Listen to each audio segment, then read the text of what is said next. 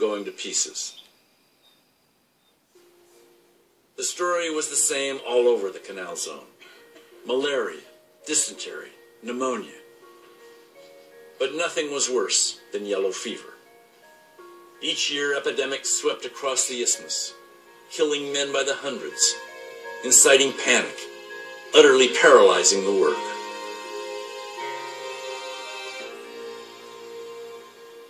When the Americans arrived in Panama, it was obviously clear that there had to be a medical officer. And one of the leading yellow fever specialists was an army doctor called Colonel William Gorgas. Gorgas had made his name as a frontier doctor in the United States. And on one of his postings, he caught yellow fever. And he recovered. And thereafter, he was immune. And he decided to make it his life's work to battle this terrible disease. For centuries, yellow fever had been thought to be caused by filth, and efforts to combat the disease had revolved entirely around sanitation. But during a posting in Havana, Gorgas had developed a new protocol. Working from an obscure theory in a Cuban medical journal that blamed yellow fever transmission on infected mosquitoes, he'd carried out an extensive eradication campaign in Havana. Over the course of 1 year, yellow fever cases there had fallen by more than 95%. Kill the mosquitoes, Gorgas argued, and yellow fever would disappear.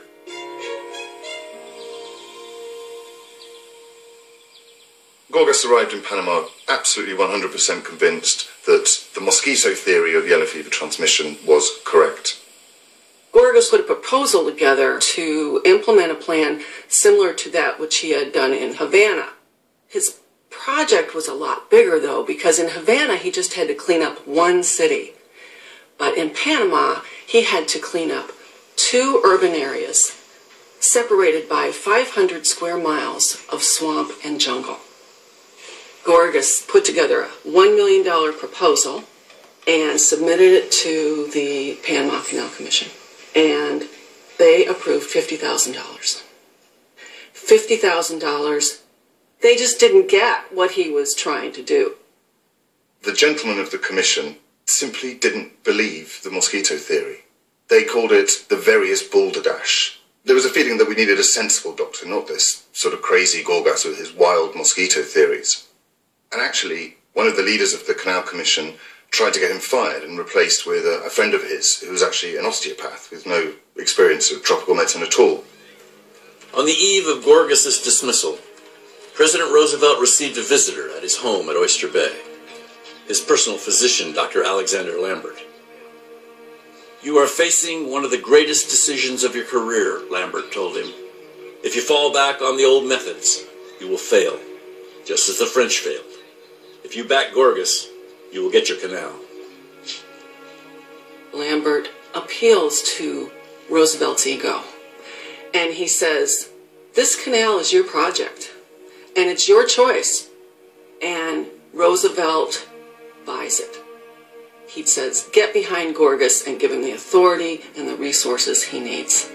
And so mosquito eradication can begin in earnest. With the blessing and backing of Chief Engineer Stevens, Gorgas launched the most expensive public health campaign in history. William Gorgas is an Army officer, so the cleanup effort was conducted with military discipline and precision. He spends $90,000 on screening. He goes about screening off patients so that mosquitoes cannot bite them and transmit their case of yellow fever.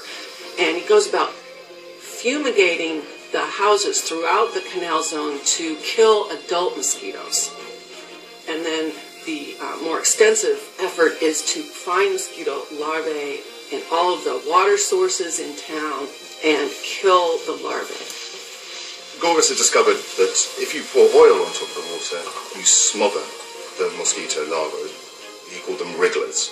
So he had to go through every single house, every shack in Panama City and Colón, all along the line of the canal, and find every single water tank, every little puddle, and get them covered with oil.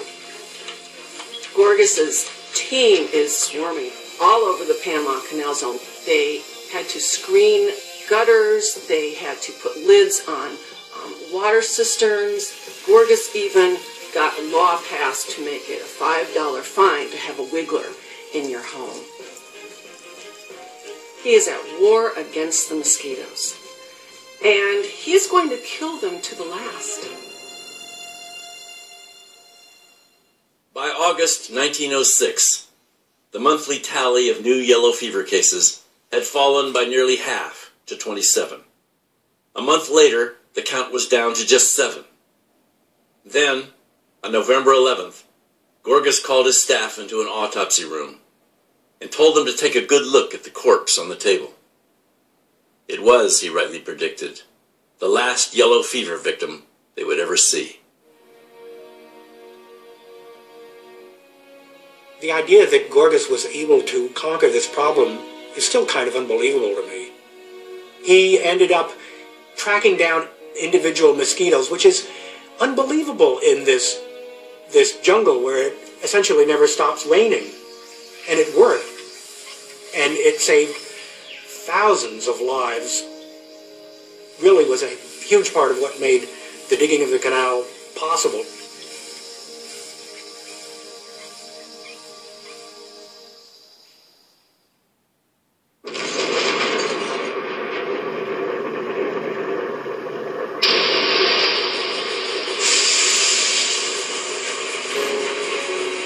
By the fall of 1906, Stephen's carefully designed excavation system was running at peak efficiency. It had taken him the better part of an exhausting year to prepare. He'd overseen the construction of thousands of buildings, hired thousands of men,